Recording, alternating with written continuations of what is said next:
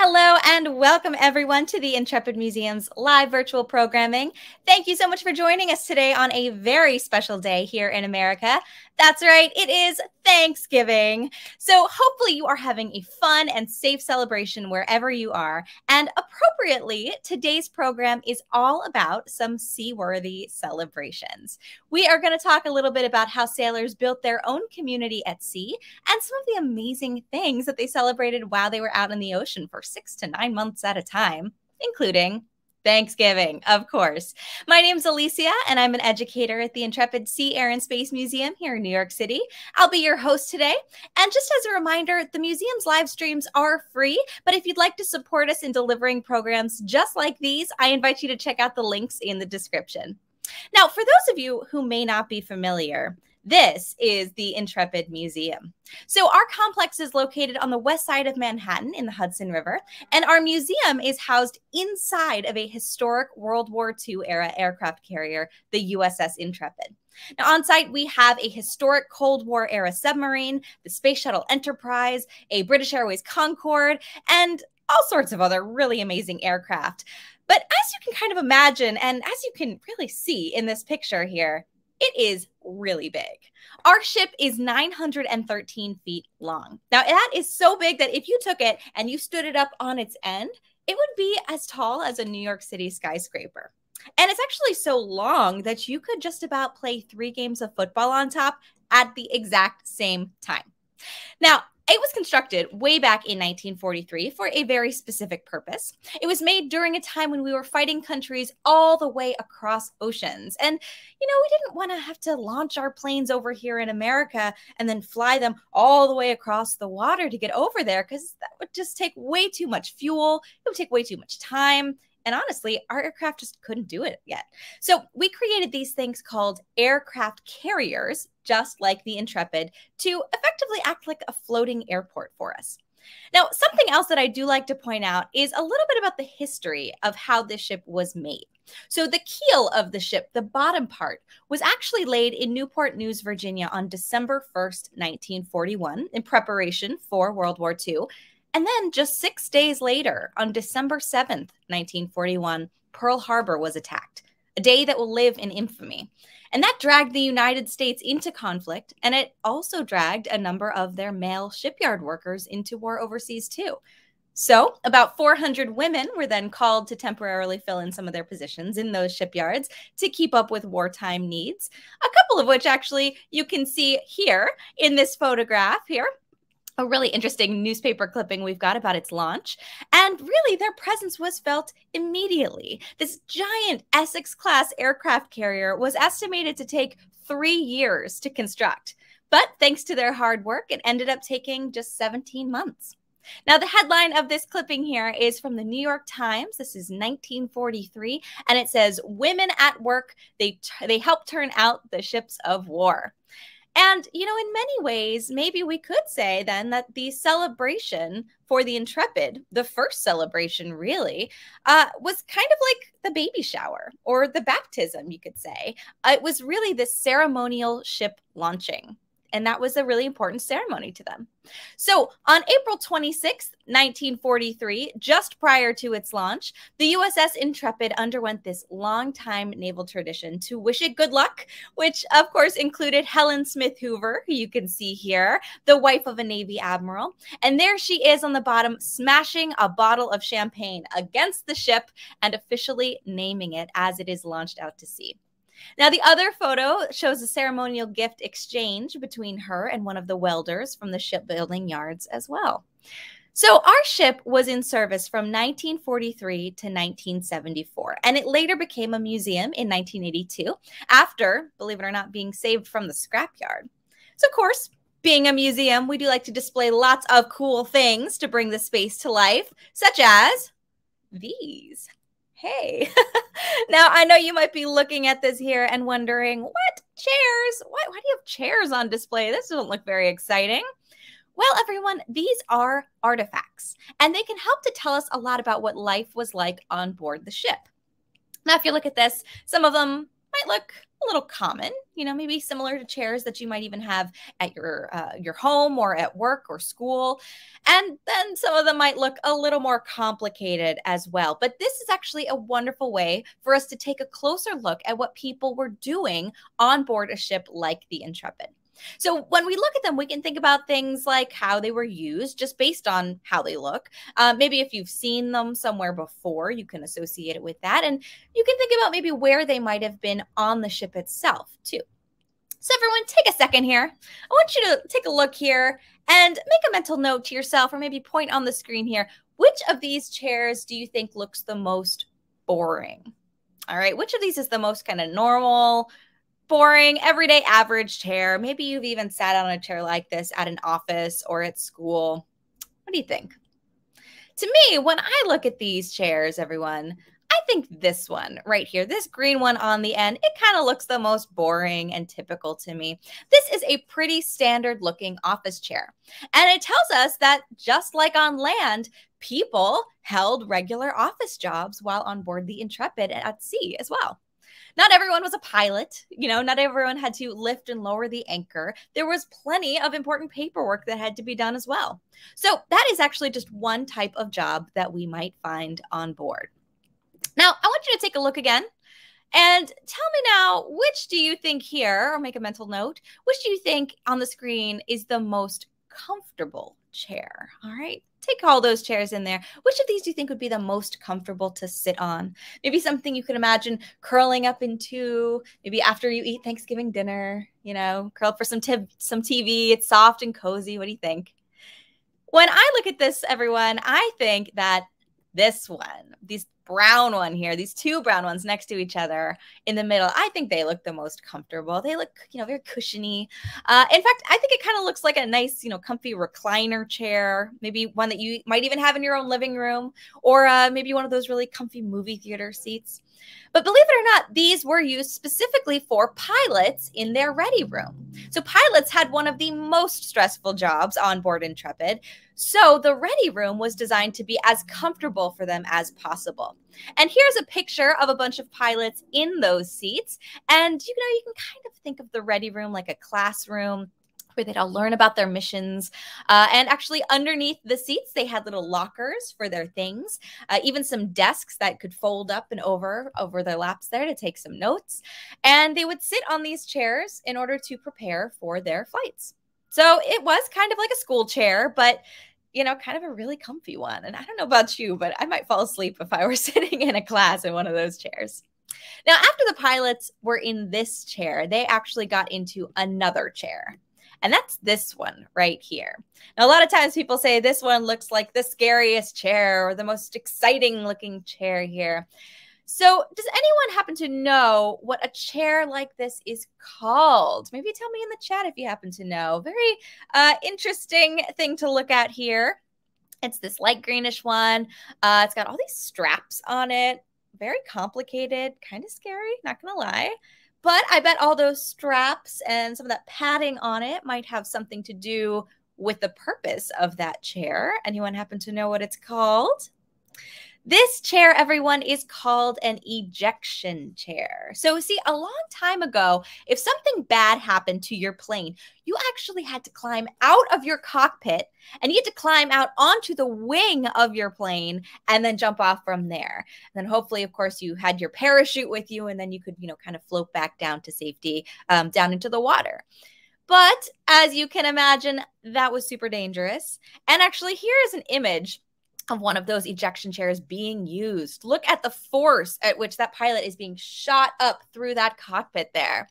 So if you imagine, everyone, that the plane is going forward, all right, then the tail of it, the back end of it, might get tangled up in your parachute after you jump out. So these ejection seats were created. You'd actually pull a handle either on the top or on the bottom, and it would shoot you up and away from your plane.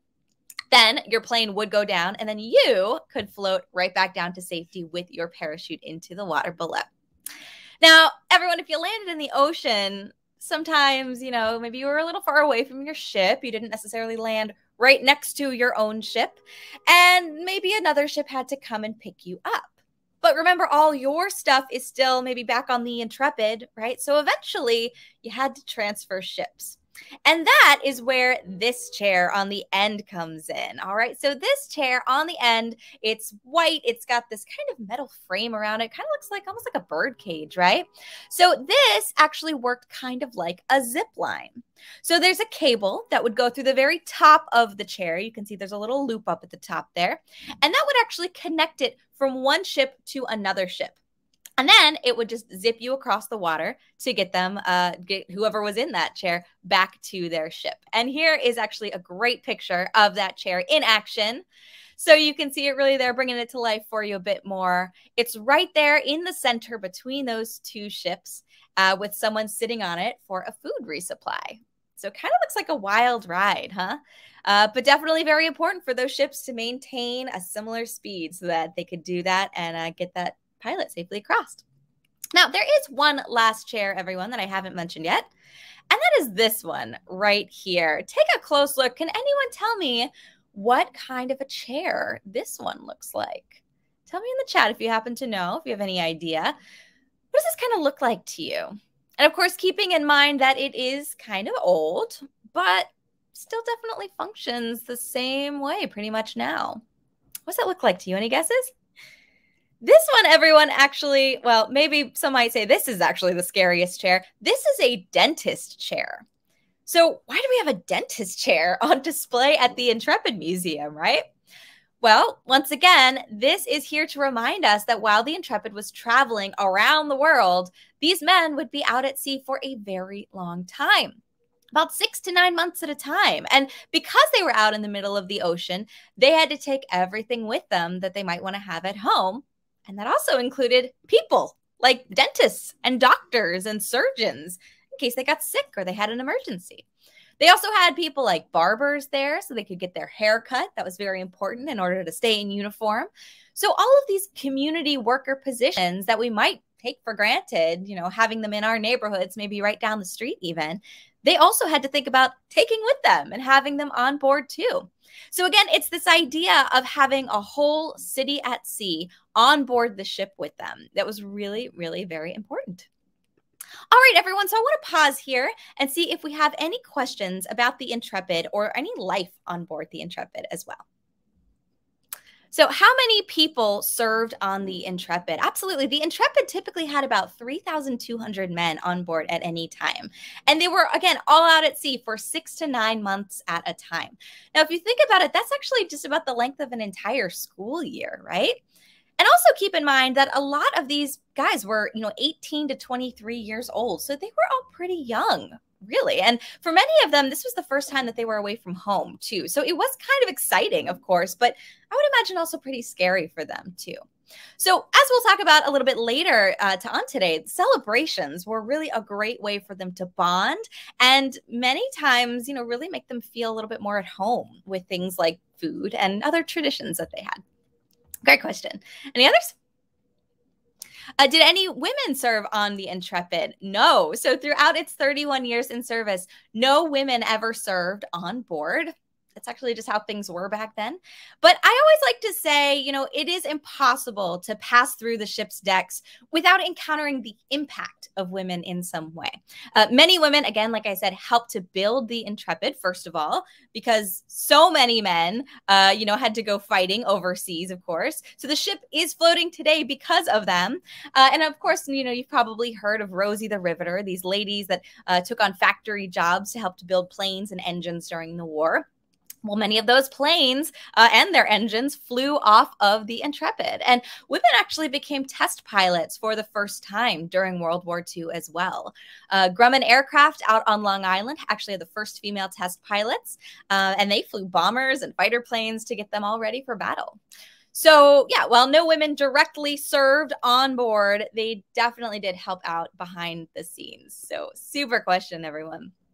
Now, this idea of community, right, was really important to the sailors because, again, you imagine if you're out at sea for 9 months, you're going to be away from your friends and your family, and you're probably going to miss a lot of holidays that you would normally spend with them as well.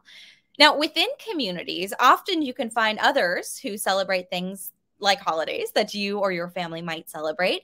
Maybe, it's holidays like Christmas or Hanukkah or Kwanzaa in December, or of course, Thanksgiving, like we do here in America, and we are doing today.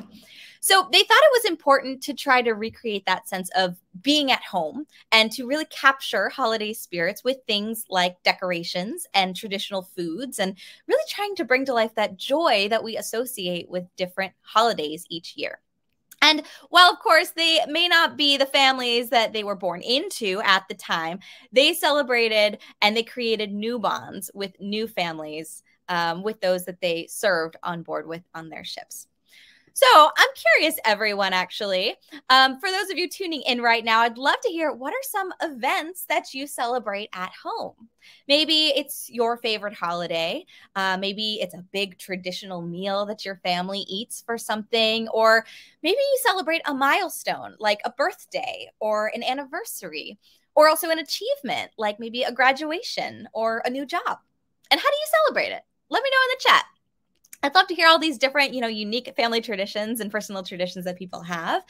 And while you're doing that, let's talk about some of these celebrations and what they look like on board Intrepid. Now, one of the first things that often comes to people's minds when they think of celebrations is, of course, food. And Thanksgiving is certainly no exception. In general, I know I do love a big feast or getting to go out to dinner at some fancy restaurant in order to celebrate something. Always a reason to celebrate something, right? Well, year round, something that the Navy has always been known for is really good food. Because, of course, if you are going to send thousands of young men out to sea for 6 to 9 months at a time, what better way than to bribe them with some good food, right? The food really helped to keep their morale up at all times, but especially during the holidays. And Intrepid in particular was known for having some really, really great food. So Intrepid's cooks prepared about 7 tons of food every day to feed the hungry crew of over 3,000 men. On board, there were 2 large kitchens called galleys, fully equipped with the same grills and fryers and ovens that you might find in a large restaurant. But you can imagine what a really hot and fast-paced and exhausting job it would have been to feed all of those ravenous young men on any normal day, let alone during the holidays. But typically at mealtimes, crewmen lined up on the chow line, just like the men you can see here on the left in 1967. So sailors took steel trays right through a serving line. They selected the food they wanted. It was dished out for about 15 hours a day, starting way before breakfast and going even until after dinner. And the men then took their food and returned to the mess area or the dining area nearby to eat. And you can imagine it kind of like a big cafeteria that you might have at school. It was this common area with long tables that everyone could sit at and share meals. So the bakers on board, though, also made all the bread and pastries from scratch. In the bake shop, groups of about 3 or 4 sailors would work 12-hour shifts to get all of that done. And the night shift would bake as many as 800 loaves of bread. Can you imagine all of that bread? The day shift then would prepare things like desserts, typically always something sweet, as many as 60 smaller cakes and pies and cobblers and cookies for every single lunch or dinner. And of course, specialties for the holidays too. They also had things like muffins and cinnamon rolls or other pastries, just always on the chow line at breakfast time as well. But imagine, again, how hot it would be with all of those 800 loaves of bread constantly going at the same time. I salute those men. Amazing. And you can see some of them on the right there with all of those loaves. Incredible. Now, chow was a chance to relax and really take a break from work. And food, again, was especially important for morale around the holidays, for Thanksgiving and Christmas. And this would include, of course, traditional holiday favorites like turkey and ham and many desserts to help to pass the long hours at sea and to really bond the crew into a tight-knit team. So here in America, though, Thanksgiving Day is, of course, a national holiday. And it is, of course, something that began as a day of giving thanks for the harvest. So let me know in the chat, are you celebrating Thanksgiving today? And what do you plan to eat for Thanksgiving? Let's take a look at what they ate on the Intrepid, shall we? So here's a menu from Thanksgiving dinner that was served on board the Intrepid. So they often printed these beautiful commemorative menus that the sailors could keep to remember the day as a souvenir with a festive image on it and the meal that they were served. So this particular one that we're looking at here is actually from 1945. And if you take a look at this menu here, does your family eat any of these same foods for the holidays? Does it look familiar to you? So on here, they've got things like roast turkey and gravy, mashed sweet potatoes, cream of tomato soup, oyster dressing. A lot of foods that typical American households might be eating tonight on Thanksgiving Day.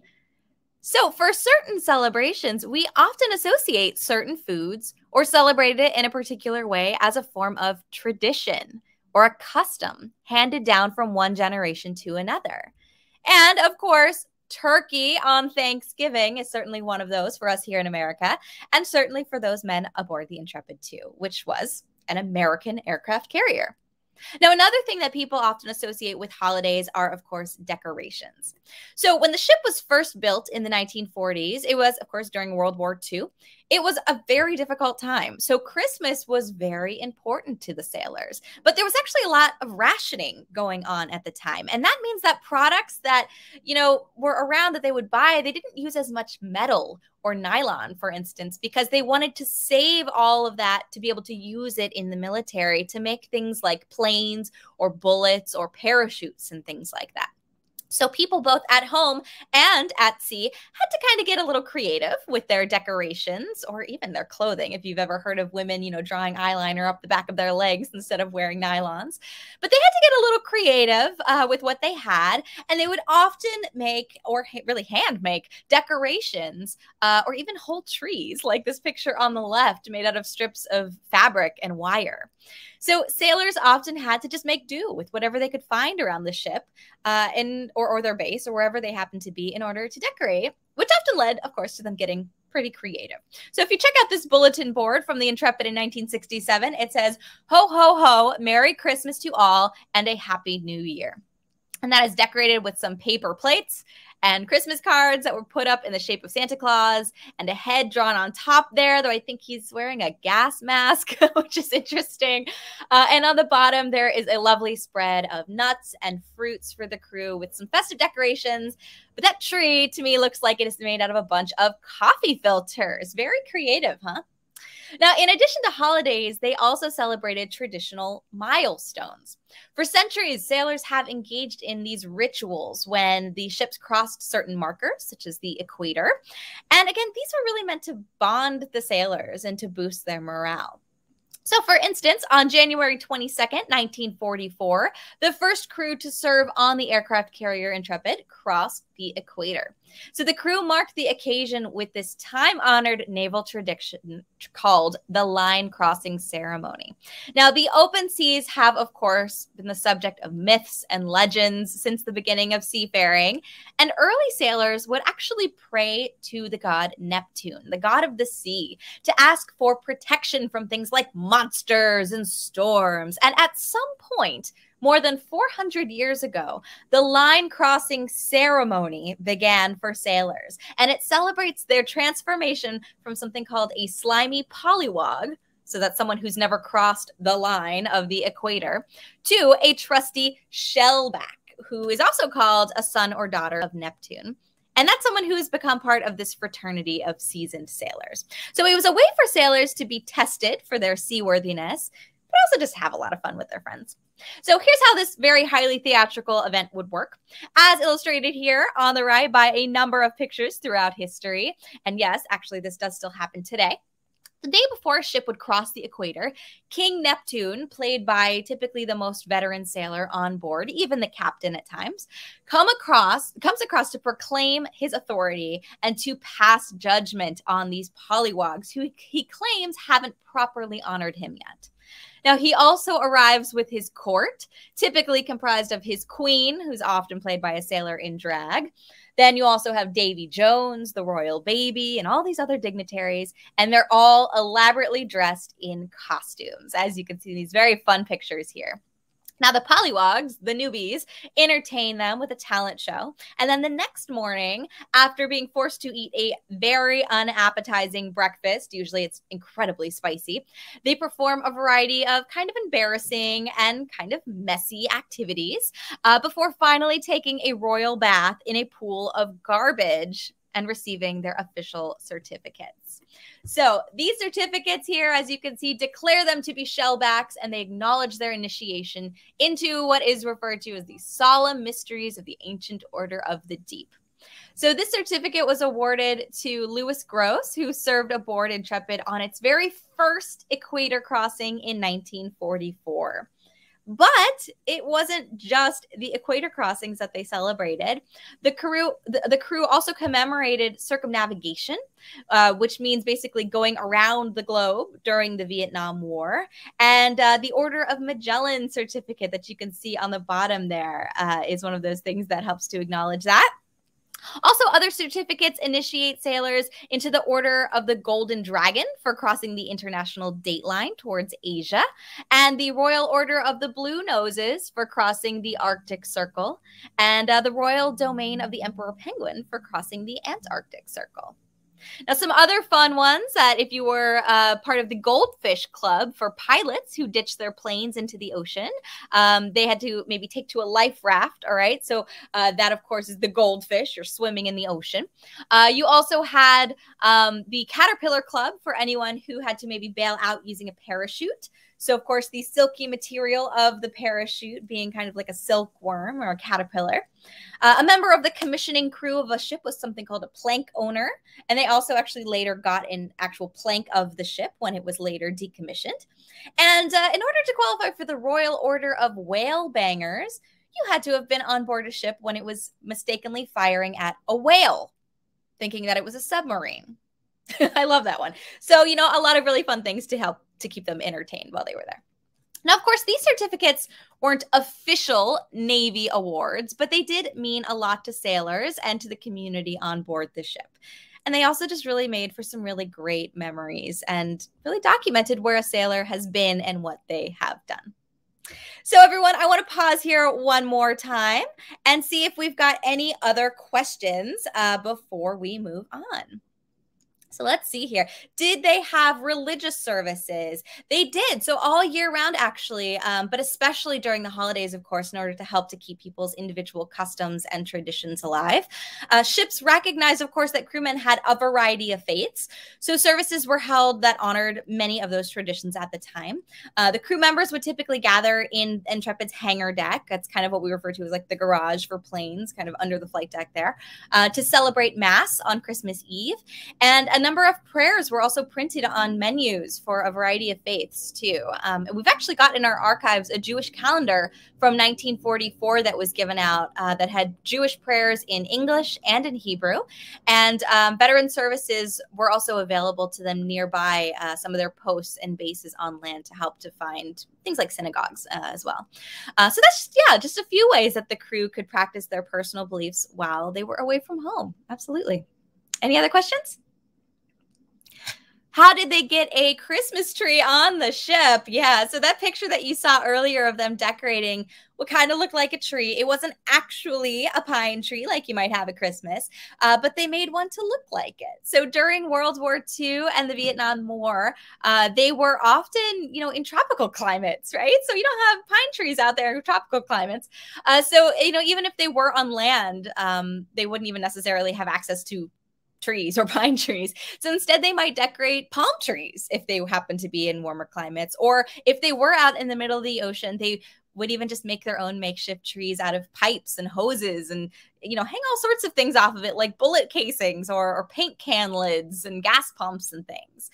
So again, it was really just about trying to bring a bit of that experience that they might have at home on board the ship with them or on base, wherever they were, even if it wasn't exactly the same. And again, they did have to get pretty creative.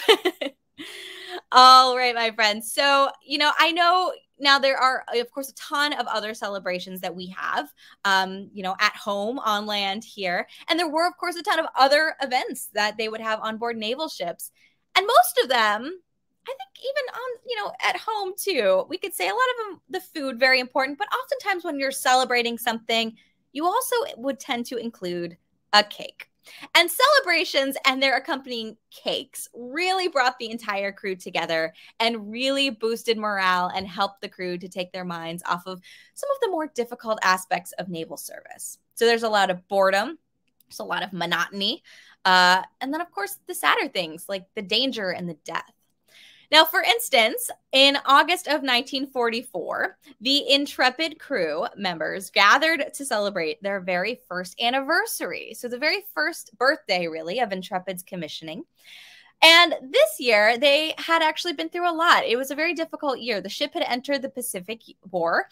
It had gotten its first battle scars, really. It lost 30 members of its crew to combat or accidents. So again, they really needed a morale booster.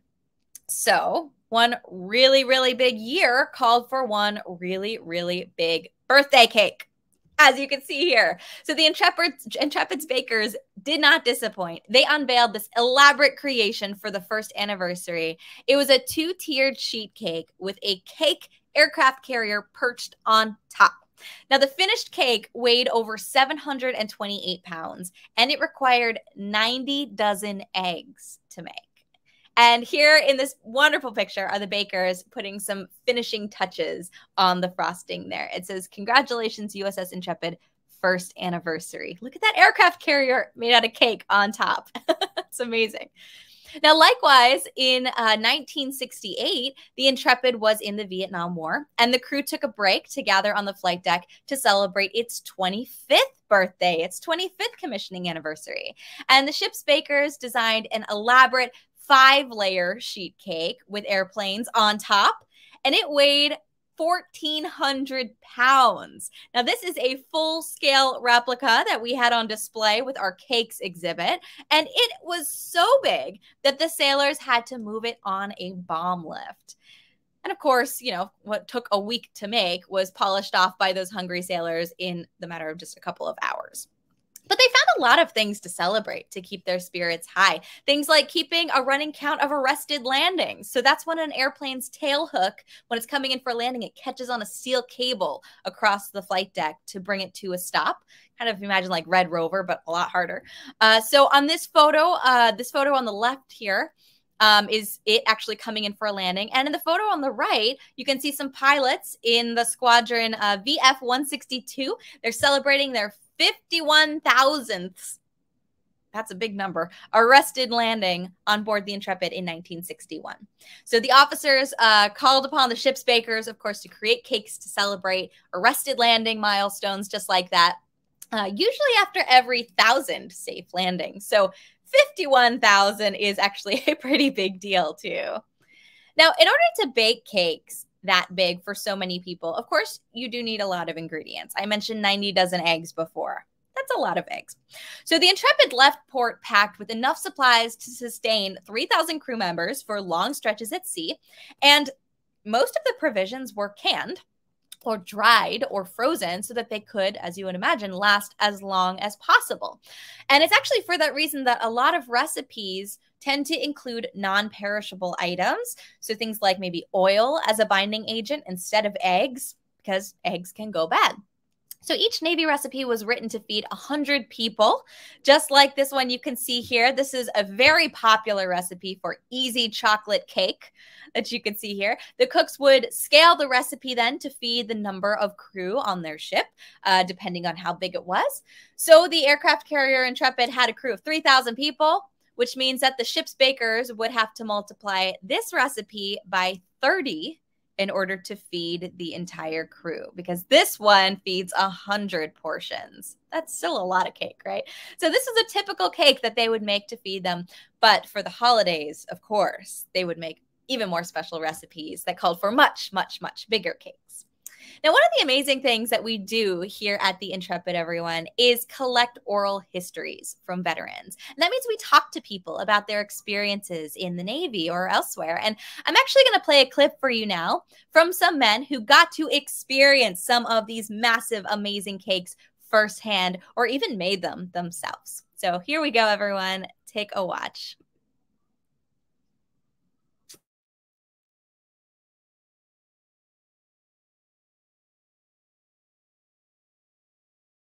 Well, we're always very proud of special cakes that we made for the special occasions, because if they do anything in the Navy is they eat cake. We celebrated Intrepid's 28th birthday. I remember that. We had a big birthday cake. The larger cakes that we made was averaging it for about 2,000, 3,000 people. It takes about roughly a week to make.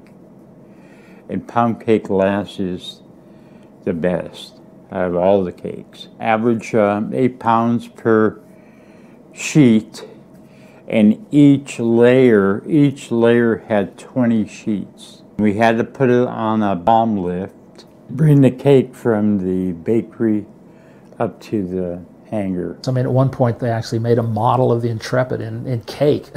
Like I made that carrier cake. It's 7 high, and then we start trimming it, then adding to the top and things like that. It's a very big cake. I ate a very big piece.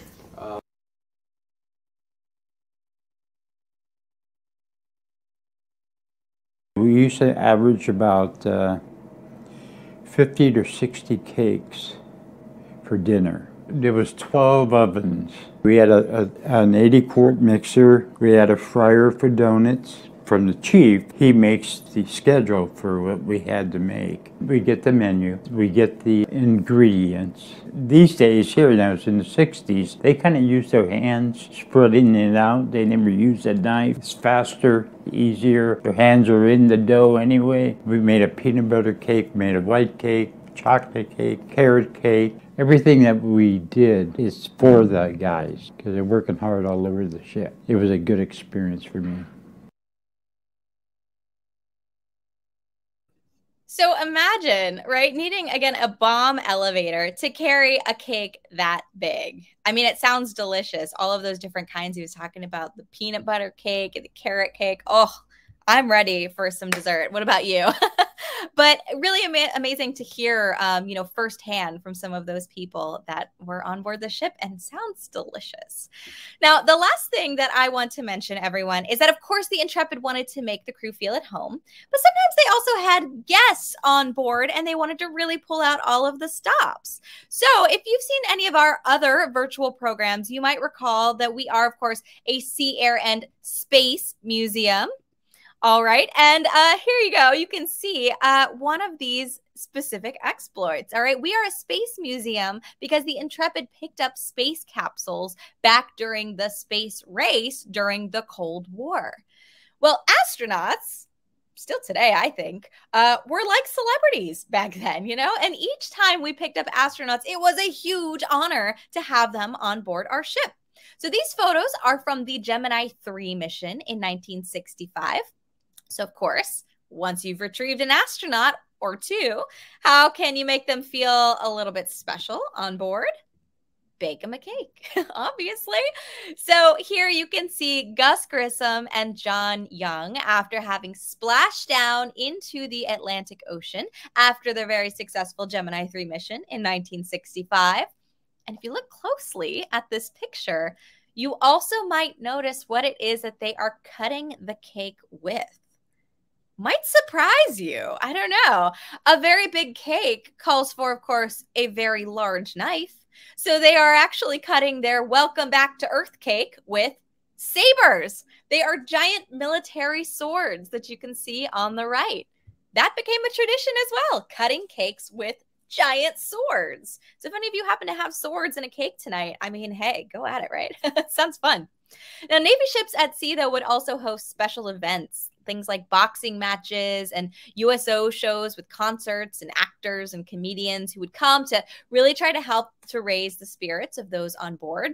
If you've ever seen the show The Marvelous Mrs. Maisel, you might have seen that she's actually doing stand-up comedy routine at a giant USO show for the Army in one of those episodes. So it's very similar to that. And on the right, you can see a picture of comedian Bob Hope and performer Anne Margaret from a Christmas USO tour that they did for the armed forces. They were very popular at the time, but as you can see in this picture, they're actually standing behind what looks like a giant stack of frosting, making up a tree on another cake. So really, everyone, if you've learned nothing else today, you can leave here knowing that sailors liked to eat cake. So, my friends, that brings us to the end of another program for today. And I'm sure you all are so hungry now after all of this cake and food discussion, ready to go for Thanksgiving meal tonight. But before we wrap up, I want to see if we do have any other questions. So, any questions here? What happened if a pilot missed the cable while landing? Sure. So that's referring, of course, to those arrested landings where the cable is stretched across the flight deck. They actually had 5 cables stretched across the flight deck there. Very, very strong. And on the back of a plane, there was a tail hook. And it kind of looked like a candy cane, actually, on the back of a plane. Very strong, too. So as they were coming in, they would kind of, drop that hook and they'd try to catch it on board or onto one of the cables there. But if they were not able to snag onto it, it was something called a bolter. So they were always told, as you're coming in, don't slow down, speed up, go full speed ahead, because if you can't snag onto that cable, you have to just keep going, pull up, fly around again, and try again. But I'll tell you, they were actually pretty good. And more often than not, they did not miss those cables. And if they did, their friends would definitely tease them for a while, because that is a true sign of being an excellent pilot on an aircraft carrier, is being able to land your plane on an aircraft carrier. All right. And any other questions? Oh, why did they have swords on a Navy ship? To cut the cake, obviously. No, the military sabers are actually part of their formal uniform. It's a holdover from the olden days when they actually would need blades on, old wooden battleships. We're talking, 1800s, right? They had these old, not giant steel aircraft carriers, these old wooden ships, and they had rigging. They had all of these, ropes coming down everywhere. But now they're actually more ceremonial than anything else. It's a symbol of authority for the officers, and it's really meant more for decoration than anything else. But there are a few really interesting uniform elements in the military like that. For instance, I know in the Army, the helicopter pilots actually have spurs on their boots. And you would think, why on earth would you need spurs on your boots to fly a helicopter? But again, it's a holdover from the days when the cavalry would be on horseback. So the spurs are for the horses. And of course, we don't really use horses in the military anymore. Instead, we use machinery like tanks and helicopters. So there you go. It's really more just kind of a formality and a holdover of, the olden days. So everyone, thank you so much for your questions today. If you happen to think of any other questions, you can always reach out to us through our website, intrepidmuseum.org, or also through social media. I would like to thank you all so much for watching and sharing your questions, though, and your comments. Be sure to follow or subscribe to this channel and visit our website for our upcoming programs. Speaking of which, our next family program is going to be next week, Thursday at 3 p.m., and it will be Star Stories. So we're going to take a look at a number of constellations up in the night sky. We'll tell some stories about the cultures that recognize different pictures in them around the world associated with them. And we'll also teach you some examples of how early navigators at sea used them to find their way. So once again, that's coming up next week on Thursday at 3 p.m.